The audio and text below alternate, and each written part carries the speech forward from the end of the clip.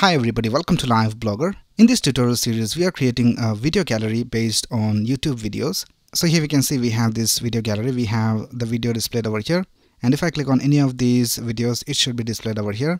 And this is a YouTube video player. So we can just click on play and this video will play. And we can access all the controls of the YouTube video player over here. Now in the previous video, I showed you how to create the design. So this is how it looks right now. We haven't added the functionality yet. So if I click on this second video, nothing happens over here. So that's what we're going to do in this video. We're going to add the functionality using JavaScript so that when we click on these videos, those videos will be displayed over here. So let's get started.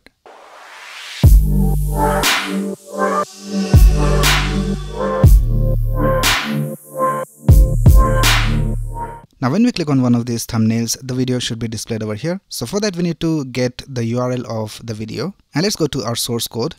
And here we can see in the HTML, this is the division with the class of featured video, and in that we have this iframe. And here we can see we have an attribute called source, and in that we have this YouTube video URL. Now here you can add an option to show just the related videos of the current channel. So for that you can just type $rel equals 0.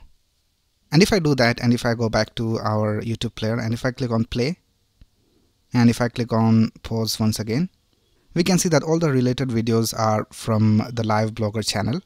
So you can add rel equals 0 if you want to have just your videos displayed over here in the related section. Alright, now if you take a look at this URL, we can see that we have an ID over here of the video.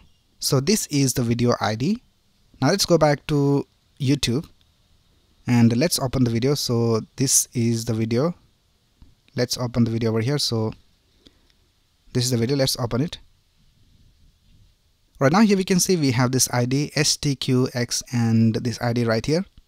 So we have the same ID over here in this embed URL. Now we can make use of this format and we can add different videos over here. So if I add an ID of a different video over here, that video will be embedded over here in our video player. So now what we will do is we will add a data attribute to all the thumbnails. So data attributes are basically used to store some data inside the tags. So here we have this img tag with a class of thumbnail. So these are all the thumbnails over here. Now we need to store the data of the video ID over here inside these tags. And we also need to store the title of the videos. So here for the first thumbnail, this is the first thumbnail. So for that we need to have this video ID. So let's copy this and let's go back to our VS Code and let's add a data attribute. So we can just type data hyphen and just add the name. We'll just name it ID. And let's set it equal to this video ID. And we also need to add the title. So let's type data hyphen title equals. And this is the title of the video. So let's copy this title and let's paste it over here. So that's it with the data attributes of the first image. Now let's go to the second thumbnail.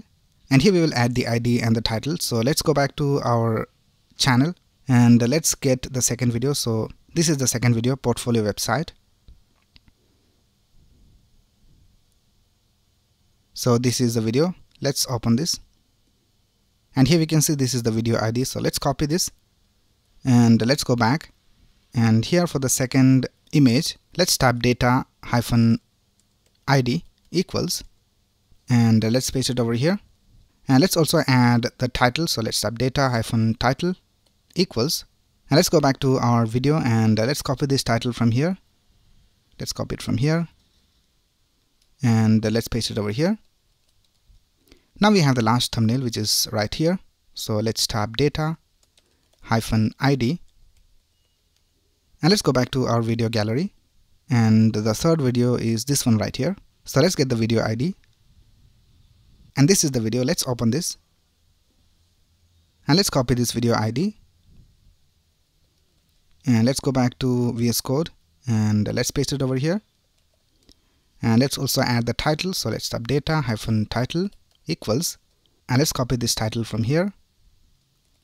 And I'll just paste it over here. Alright, now the next thing we will do is we will add the JavaScript to display the correct videos over here. So for that we will use the data attributes of ID and title. Now to do that we need to get some elements from the HTML. So we need to reference some of these elements. We need to reference the iframe because we need to change the source. And then we need to reference all these thumbnails. So we have the image with the class of thumbnail. So we need to reference all these 3 thumbnails over here. And if you scroll down, we can see that we have already linked our main.js file. So we have this iframe over here inside the featured video class, which is inside video gallery. And for all the thumbnails, we have a class of thumbnails. So let's go to main.js file and let's type const video thumbnails equals document.querySelector all, because there are multiple thumbnails. And let's type video gallery all videos thumbnail. Now all the thumbnails will be stored inside this video thumbnails constant. Right now let's reference the iframe. So let's type const and we'll just name it video player equals document.querySelector, and it is inside video gallery featured video, and we have an iframe. Now the next thing we will do is we will add event listeners to all these video thumbnails. So there are multiple video thumbnails over here, so let's use a for each loop. I'll just type video thumbnails dot for each, and for each of the video thumbnail I'll just call it v, and let's create an arrow function over here, and in here I'll just type v, which is the single video thumbnail, and let's add an event listener. So let's type add event listener, and we will listen for the click event, and let's create an arrow function over here. Now here we will call a function to show the video. So I'll just create a function called show video, and I'm just calling it over here. We'll just create it in a moment. Now in this show video function, we need to pass 2 arguments. The first one is the ID and the second one is the title. So we have both these data attributes over here. Now to access these data attributes, you can just type v, which is the video thumbnail, dot dataset dot the name of the data attribute. So the first one is ID, and let's type v dot dataset dot title. So here we can see we have the ID and title. So we need to use the same names over here. Right now let's create the show video function. So let's type const show video, and here for the video ID we'll just receive it as video ID, and for the title we'll just receive it as title. Right now let's create a variable to store the video URL. So let's type video URL equals. Now we're going to append this video ID URL into this video URL string. So for that we will use backticks, and let's go back to our HTML file, and this is an example of the source. So let's copy this and let's paste it over here. Now instead of this ID right here, we need to add the ID that we get from this function call. So I'll just delete this ID, and let's type $symbol and curly braces, and here we just add video ID. Right now that we have the video URL, let's add the video URL to the source of the video player, which is the iframe. So let's type video player dot set attribute, and we need to set the attribute of src. So let's type src over here, and for the second parameter let's type video URL. Now the last thing we need to do is we need to update the video title. So let's also reference the video title. Let's go to the index.html file, and for the video title we have an s3 with the class of video title. So let's type const video title equals document.querySelector video gallery video title, and here we'll just type video title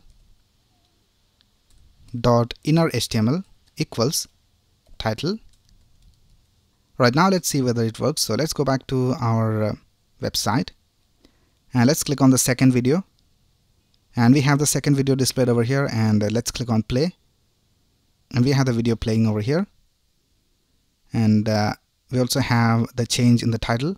So this is the first title, and we have the second title over here. Let's click on the third video, and we have the third video displayed over here, and we can play that, and we also have the title updated. So everything is working alright. So that's basically how you can create a YouTube video gallery using HTML, CSS and JavaScript.